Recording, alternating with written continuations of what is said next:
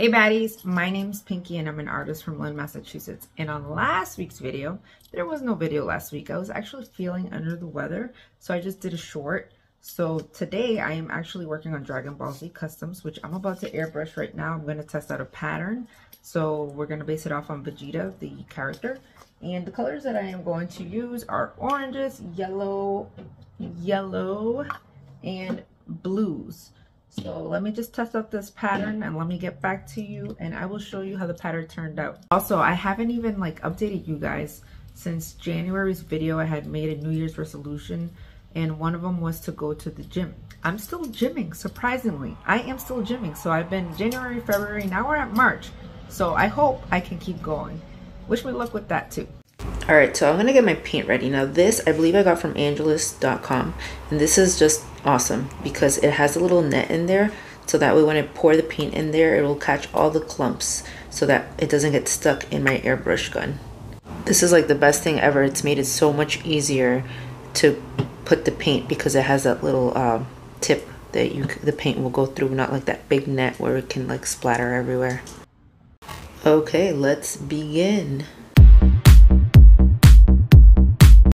Oh, hold up, wait a minute. I need to put a coat on because around this time of the weather, it's very chilly. And when I use the airbrush machine, I have to open up a window to let all that out so that I don't inhale it. And yeah, it's very cold. Okay, let's get back to it.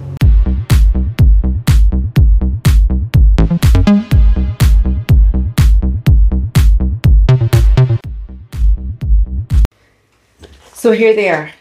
Here are the shoes with the pattern that I wanted to do on them. I let them dry overnight only because I had other stuff to do that I had to also do. Don't mind my dog, he's yawning over there.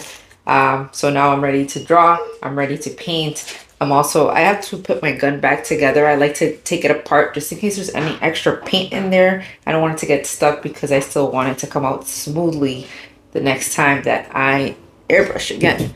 But yeah. If you want to see a close-up video of me removing the tape, because sometimes I know that can be really satisfying, check it out on IG and TikTok. Okay, well, this is the pattern that I was going for, and now it is time to draw on the shoe so that I can start painting. So because of the theme, we're focusing on Vegeta. I'm putting what Vegeta loves, and one of the things that he really loves is his children. So I am going to make sure I put his son and daughter. Okay, so I did start painting on the parts that I drew. And I did start doing some of the line work and I'm going to show you what it looks like close up so far. But if you want to see the full results because they are not done yet, you can check it out next week on IG, TikTok, F1s for Fiesta. I may do a short. I may. So check it out, F1s for Fiesta. IG, TikTok, maybe short. So I'm going to show you the close up right now and I guess I'll see you guys next Friday. Bye.